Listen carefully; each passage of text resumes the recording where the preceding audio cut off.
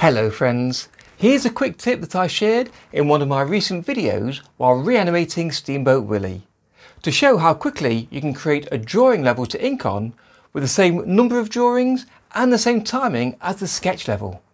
This is a real time saver. So let's add another ink level.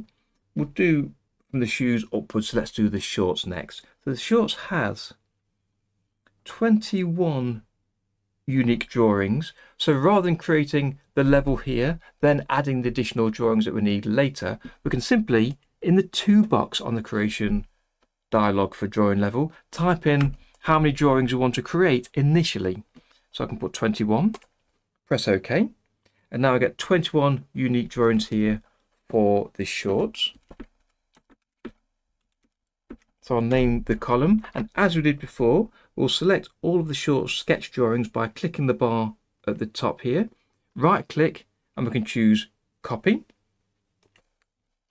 And then on frame number 1 for the shorts, I can right click, and from the paste special, I can choose paste numbers. And then it uses the same numbers as we have for the shorts. So that's just one of the many tips that I share in my series of 10 videos where I reanimate the famous whistling scene from Steamboat Willie. Follow this link to watch the process, lasting over 10 hours, for just the price of a cup of coffee, where I share lots more tips and useful shortcuts in OpenToonz and take you through the process of creating your own cartoon.